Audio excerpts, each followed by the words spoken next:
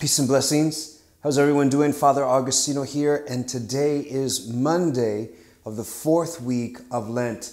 And we're here doing our 40 days of fasting and prayer for deliverance from sin. Not the coronavirus.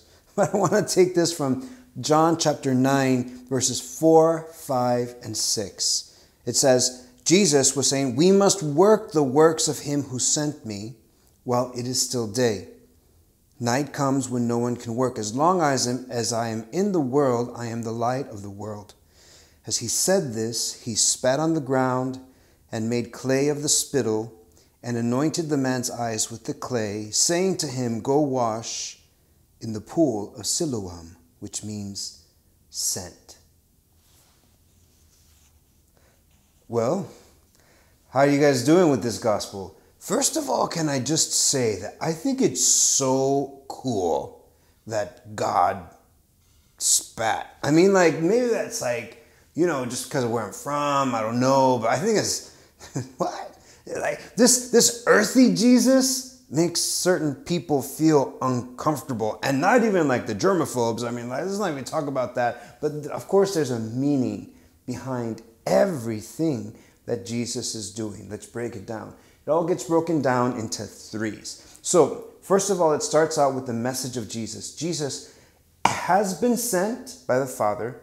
Jesus proclaims that he has been sent, and then Jesus acts in his mission by signs and wonders. So he is sent, he proclaims, he preaches that he is sent, and then he confirms that he has been sent by the Father by signs and wonders. Then what does he do? He spits, he puts clay on the man's eyes and tells him to wash.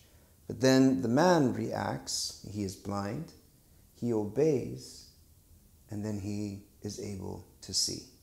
So let's just break this down real quick. Okay, what is Jesus talking about? You know, like, we got to do things during the day. It's like, what, Jesus didn't do miracles at night or something? Like, what is this? So some of the church fathers say that this is meant to mean that while he is here, he is proclaiming, and while it's still day, while there's still time, while the proclamation, the fulfillment of all the scriptures is still being done, while he's there, he has to go. It's a little bit like what he said in Luke chapter 9, that when he set his face on Jerusalem. You know, you ever see somebody who's so driven, like they have something that they gotta finish it? Well, like this was this burning fire. Luke 12 said, Jesus said, "I have a baptism which I'm meant to be baptized, and woe is me until it is completed." Like Jesus had just a burn within him, if I can use that word,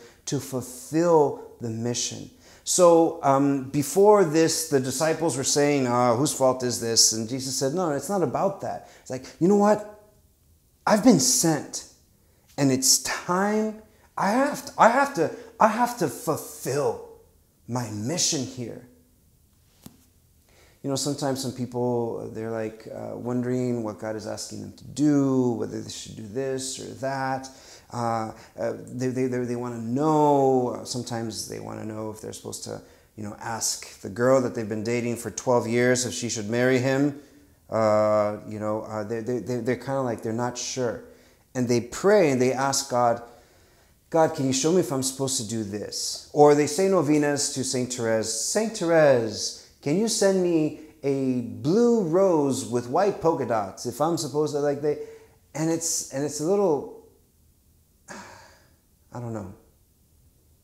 What if we prayed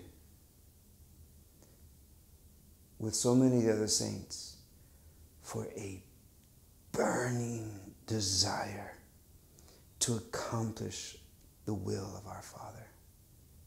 This is what Jesus had.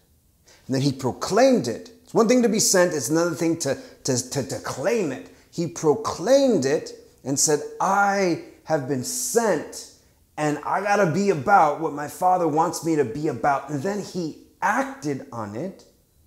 He spat on the floor, made some clay, put in the guy's eyes, and says, go into that pool. Now, What was the active agent that caused this man to see? Some people were saying that, like, well, it's known that saliva is able to restore sight and certain things and stuff like that. It's like, well, then maybe it was the clay. Well, maybe it was the pool. Like, well, other people washed in the pool, it didn't give them sight. Other people probably tried to spit on him, and because it was known during this time, and we know this from Pliny the Younger, Suetonius, that the saliva was a folk remedy for blindness.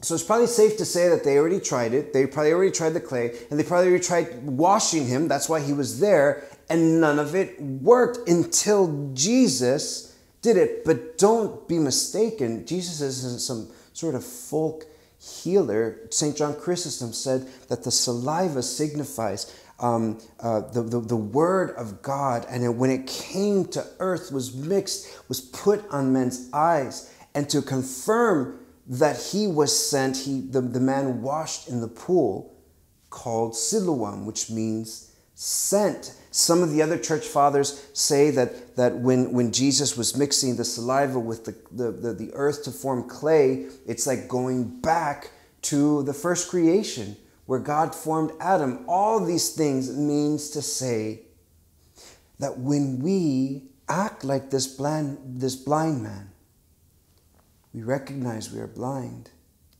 We obey when God speaks, and he will restore to us sight.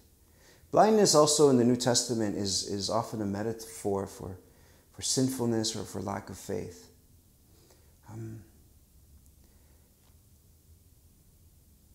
Do you want to fulfill God's will?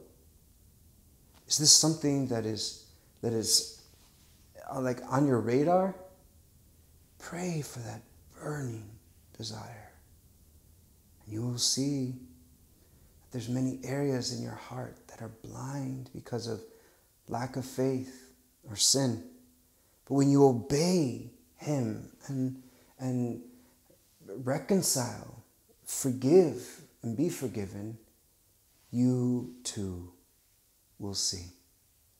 But then when you see, a whole bunch of other things happen. But we'll talk about this tomorrow on your daily Lenten meditation. Peace.